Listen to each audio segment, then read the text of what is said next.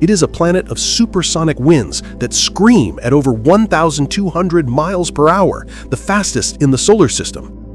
It is home to colossal, swirling storms, like the Great Dark Spot, that appear and fade in its turbulent atmosphere. And its largest moon, Triton, is a captured world from the Kuiper Belt, a cantaloupe-skinned oddity that spews ice and nitrogen from cryovolcanoes. Like Jupiter, Neptune's immense gravity makes it a powerful shepherd for the outer solar system. Just recently, astronomers discovered a rare, distant object in a bizarre 2-to-5 resonance with Neptune, meaning it orbits the Sun twice for every 5 times Neptune does.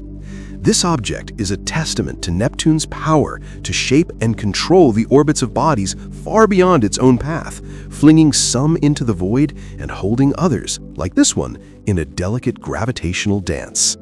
As Neptune fades to a brilliant sapphire star behind us, we cross a new threshold. We have now entered the Kuiper Belt, the ghostly donut-shaped ring of icy bodies encircling the Sun.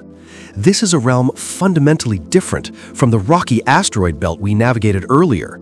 This is a place of deep cold, where billions, perhaps trillions of frozen relics from the dawn of our solar system drift in the silent dark.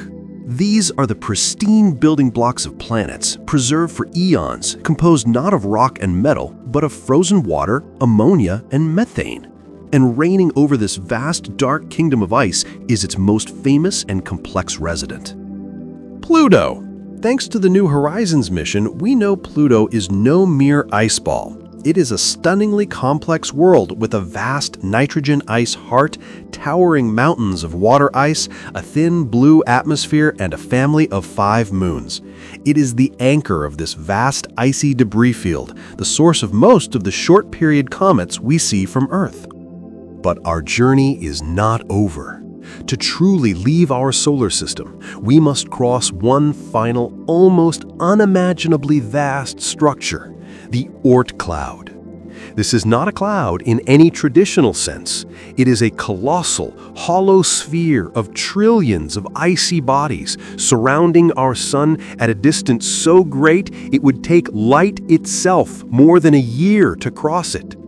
We are now crossing the threshold. The Sun is no longer our anchor.